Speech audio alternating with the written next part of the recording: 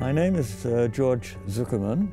I've been around this community for a long, long time.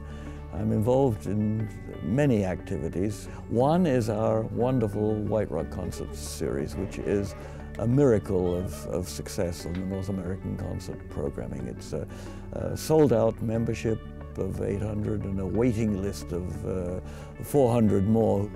The other two wings of my activity have been an international playing career, which I've had great pleasure with and great satisfaction.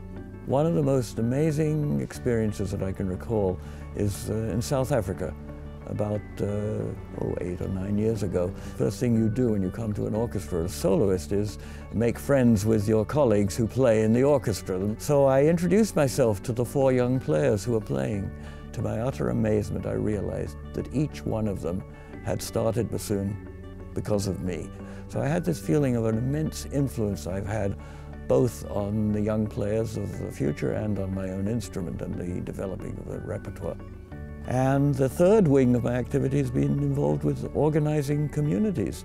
White Rock was one of our original was called overture concerts in those days. And there were many, many such societies in every small community of British Columbia, and then ultimately in Alberta, Saskatchewan, Manitoba, the entire West. And it was a remarkable experiment because nobody believed it could be done, and it was all done on the basis of subscription audiences, which prevented anyone from losing money on the proposition. So I was very, very active in all 3 areas, and each of them leaves me with wonderful memories.